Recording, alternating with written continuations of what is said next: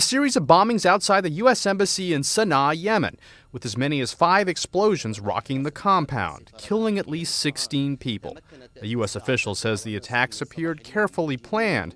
Yemeni authorities first responding to the scene were ambushed by snipers. The attack bears all the hallmarks of an al-Qaeda attack, where you have multiple vehicle-borne devices along with personnel on foot, seemingly in an attempt to try to breach perimeter and actually get inside. All American personnel are safe. One locally employed embassy security guard was killed, along with Yemeni troops stationed there and some of the attackers.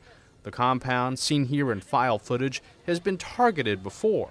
It appears some of the attackers were dressed as soldiers, armed with automatic weapons, rocket-propelled grenades, and at least one car bomb. This witness says there was an exchange of machine gun fire, then a big explosion, followed by more gunfire and explosions in other areas. Yemen is the ancestral home of Osama bin Laden and has struggled to put down al-Qaeda-linked Islamic militants. One objective of these extremists as they kill is to try to cause the United States to lose our nerve. The White House condemns the attack and says it is a reminder of the continuing threat from violent extremists, both at home and abroad.